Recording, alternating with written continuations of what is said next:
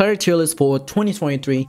This tier list will break down into 4 different tiers. We have S tier, A tier, B tier, and C tier. The whole definition of this tier list is to give you guys a better understanding of how strong are the cleric classes in the current patch. One disclaimer, this is not an official tier list. I can arrange some of these classes based on their performance, skill set, as well as their Vivora class weapon. Starting with the first one is going to be Priest. This is a solid A tier class. This class has multiple buff and debuff effects, which include physical defense buff, damage debuff, as well as revival buff.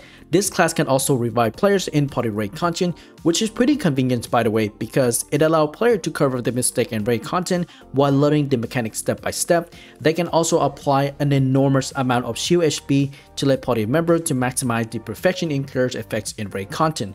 Moreover, this class has a Vivora effect that reduces the mass heal cooldown based on the number of overload stacked for the cleric's basic healing skill. To make it even more interesting, the level 4 Vivora effects let this class send out a healing wave every 3 seconds up to 12 seconds. Next up, we have Krivis. Krivis is definitely a C tier class. Krivis class is actually pretty interesting because this class offers both damage attack debuff and burst effects. They have multiple skills that synergize with other classes, but one of the reasons why this class is considered as C tier because this class has a very weak skill scaling and it heavily depending on critical damage effect to do all the damage. This class has a very interesting Vivora effect which triggers powerful burst effects after applying 50 brilliant stacks on the target with either Zybus, Divine Stigmas, or Accurate skills. The level 4 Vivora only gives her % final damage to Zybus, which is not as good as most people expected. Next up, we have Druid class, A tier. Druid is actually a very badly class that's capable of dealing damage and healing at the same time. This class is very similar to Krivis, but it's way better in terms of damage over time effects, class synergy, and support. Druid Vivora applies double damage on top of the current level of Carnivore. It's not that bad for single target damage, but it's extremely overpowered for AoE damage. The level 4 Vivora effects provide additional final damage bonuses for both Demi-Human form and Wolf Spirit form. It's pretty decent, but definitely not game changing. Sadhu, S tier. This class has a ton of damage output, but it has a very annoying playstyle. So basically, this class lets you summon multiple shadow clones and they trigger the skill after 3 seconds. It has a very strong synergy with Demonic Sword of Giant Relic, where you can set up multiple clones and then trigger the relic for extra rod attack bonuses and cooldown reduction effect. Sadhu Vivora lets you send out a powerful 5-way, dealing extra damage based on the 10% of total skill factor of Inura, while providing 20% damage bonuses. Level 4 Vivora, on the other hand, give Marska double hit effect with double the damage output for Marska skill. Very strong. Next up, we have Dievdirbys, S tier. Dievdirbys is a peer support class that offers a powerful buff for in-game raid content, especially with the skill like Ward 3 statue, since it can reduce enemy and bosses critical resistance as high as 70% or more. The majority of the current in-game bosses in Druid Saber have over 20,000 critical resistance, which is extremely high by the way because it is impossible to reach enough critical rate value even if you have the best possible gears alone, well with the exception of classes that has critical rate buff. However, you do need a level 4 Vivora for Dievdirbys classes to activate the reduced critical resistance effects on the Ward 3 statue. Other than that, many Chaplain players use Dievdirbys classes with level 4 Vivora to increase their fuel farming capacity with the pull effects from the Ward 3 statue. It is also very convenient to use Dievdirbys Vivora to pull monster in Buddhist dungeon. Oracles, A tier. Oracle class has a lot of skills that let you bypass a lot of in-game mechanics. One of the best examples would be Singularity, where you have to deal with multiple crowd control attacks from elite monster and bosses. Another example is where you have to deal with crystal mechanics in Delmo Battlefield. This is pretty annoying by the way if you don't have any crowd control immunity from buff like Prophecy. Oracle is the only class that gives you +1 skill buff. This is very powerful if you play it right on certain classes like Miko's, Paladins, Lama, etc. This class can also break Magic Circle with counterspell ability, which is pretty good for PvP content. Oracle Vivora increased damage reduction from Foretell by 5%, but also apply knockback and knockdown immunity buff at the same time. The level 4 Vivora lets you generate a powerful aura, dealing damage every second. It looks pretty good on the outside, but it is not as good as you think it is, because it drains a lot of SP over time. However, it is very strong in PvP content like TBL and TCW, just not for PvE. Monks S tier. There are a lot of reasons why monks become an S tier class over the years. This include crowd control effect like silent from one-edged punch, which is extremely effective in weekly boss raid content, short cooldown burst attack like Godfinger Flick, and then we have skill that can ignore defense like Palm Strike and Hand Knife. Monk has a very interesting Vivora effect that triggers a powerful shockwave that is very effective in both single target damage and AoE damage. The shockwave scale out 20% of the current level of double punch. It hit twice against 15 target, but then it hit 4 times for single target DPS. The effect has 5-second cooldown, but you can reduce the cooldown by 2 seconds when activating the Golden Bell shield buff. Level 4 Vivora is pretty decent by the way because it adds 27.5% skill factor of the Palm Strike for every single strike while activating the double punch. Next up we have Paladin, B tier. Paladin received some buff several patches ago, but it is still not as good as any other support class. However, Discerning Evil skill is by far the most interesting skill that works with class that has a lot of debuff. We're looking at Plague Doctor, Druid, and Zealot. This is also one of the classes that let you set up shop and sell several different class buffs like Priest buff and Paladin buff. So far, this class does not have any class Vivora, so I cannot really pin down on how strong this class can be with the Vivora effect. Coming right up, we have Paladin, A tier. Paladin by default is one of the most tankiest class with support abilities. They have skill like Conviction that can either heal or apply additional damage bonus for elemental attack. And then we have Demolition, which can be used to stun nearby enemies. Interestingly, Conviction and Demolition work so well together because Conviction has a synergy that increases Demolition damage output. The most interesting part about Paladin is that they have so many different playstyles. You can play Paladin as a sub DPS, support, or even as a healer. The only downside is that there aren't enough skill points to max out every single skill. One thing I do want to point out is that Paladin Vivora is insanely strong. It applies Stone Skin buff to all party member for 15 seconds and then increase their damage output by 100%. Level 4 Vivora decrease Restoration's healing cycle by 50%, causing the skill to heal every 1.5 seconds instead of 3 seconds.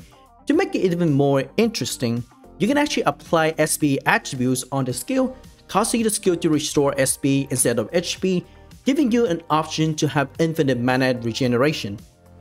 Chaplain's A tier. Chaplain is probably one of the best classes that can fill farm efficiently without any crazy investment.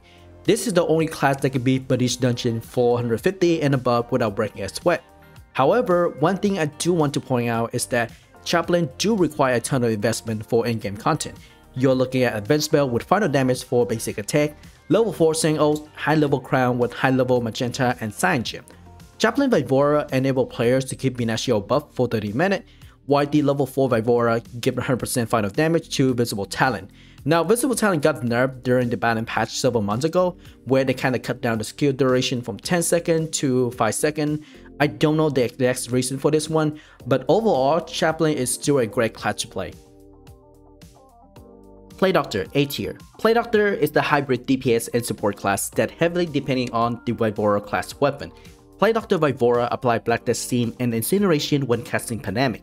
Not only that, it also increased Pandemic range by 60% while applying other various debuffs like Immobility and Panic. To make it even more powerful, Plague Doctor Vivora level 4 increased the Black Death Steam final damage by 100%. So having Plague Doctor Vivora completely changed the class playstyle 360 degrees, you will never have to apply multiple debuffs to maximize out the Pandemic damage bonus. All you have to do is cast Pandemic with Plague Doctor Vivora. Next up, we have Kabbalist, S tier. Kabbalist is a natural HP regeneration healer far from any typical support that you have ever seen. The majority of Kabbalist healings are purely based on SP regeneration status, and it's extremely effective with Cleric players who want to maximize out their DPS under the Guardian Saint Faith attributes. Kabbalist Vivora increased the range of the cost by a little bit, and Anagama final damage by 50%. It's pretty decent by the way, but at level 4, it's way better. Your character get a 10% cooldown reduction, and it also reduces the self healing interval by 1 second.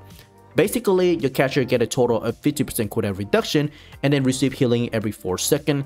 15% cooldown reduction is extremely good with high cooldown S tier class like Lama, Sadhus, and Monks. Next up, we have Inquisitor, A tier. This is the only class that has amazing synergy with Chaplain and Exorcist. Inquisitor has a debuff that enables your character to register the attack as devil type only, meaning you only need to focus on devil type status whenever you're dealing with neutrals or any other type of monster like beast, mutants, insect, etc. Inquisitor Vibora add 1 extra hit and apply outrage buffs whenever you're using the God Smash ability. It increases your character size and reduce magic damage taken by 50%. When your characters activate Reapers, it consumes auto stack, increasing the Reaper skill damage by 30%, and the level 4 Vibora reduced the Reaper cooldown by 25 seconds. Kanushi S tier. Miko's or Kanushi is one of the best support in the game since it offers various damage buffs like Claps, Kakra Dance, and Omikuji. Omikuji offers buffs like increased raw physical and magic attack, damage reduction, support status like crit rate, accuracy, and block penetration, and then we have defensive status like invasion, blocks, and critical resistance. However, these buffs are completely randoms. Miko Vibora reset Omikuji when the skill does not roll for a very specific buff like honor or hope. Level 4 effects apply Kakra Dance final damage by 4% up to 8%, or specifically increase final damage by 5% up to 10% of character channeling's attributes. Kinda complicated, but it's pretty decent in my opinion. Zealot A tier. Zealot is pretty average in terms of damage, but it is the only cleric classes that offer universal minimum crit chance buff. It is also one of the best classes that can maximize out Chaplain's visible talent damage without any problem. Zealot Vibora increased emulation range by 25%, applying extra damage over time duration based on the enemy size. It also increased male armor debuff by 20 seconds. The level 4 Vibora also applied 10 additional hit for embedded trust skill.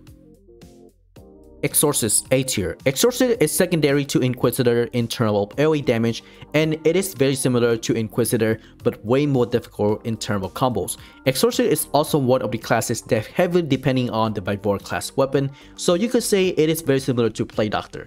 Exorcist Vibora is a little bit complicated, so bear with me as I try to explain it. It creates a magic circle for 20 seconds, increasing holy and fire damage by 20%, and send out a powerful spear, hitting 4 times, dealing damage based on 50% of Katikazo's skill factor per hit. Now, the most interesting part is where every time you use a holy or fire ability, it reduces the magic circle duration by 1 second. Now, if the boss or the monster walk outside of the magic circle before the spear drop, you lose all the damage. The level 4 Vibora increased Rubic final damage by 100%. Crusader S tier. This is by far the most broken class in the game. This class can heal and DPS at the same time. Every single Crusader skill can heal at a moderate amount. It has a damage passive buffs, and it is also one of the best class that doesn't need Vibora class weapon. Crusader Vibora reduced Holy Smash cooldown by 5 seconds and Condemn by 10 seconds. Level 4 effect apply a Holy Sword effect on top of the Holy Smash, dealing 20% of Sacred total skill factor, hitting up to 10 enemies. And lastly, we have Lama's S tier. Lama is the most difficult class to play where you have to learn all the combo between punch and kicks. Many players that is new to Lama will likely to fail to remember any Lama combos in the beginning. However, Lama is one of the best class that has a ton of single target damage. Lama Vibora increased tier 2 final damage by 33%, while the level 4 Vibora increased the reset chain of searching wave by 26%. Basically, you have to activate Lama tier 2 skill in order to reset the searching wave, which is a tier 2 skill. Anyway, that is all for today's video. Thank you so much for watching. I'll see you guys in the next one. Later!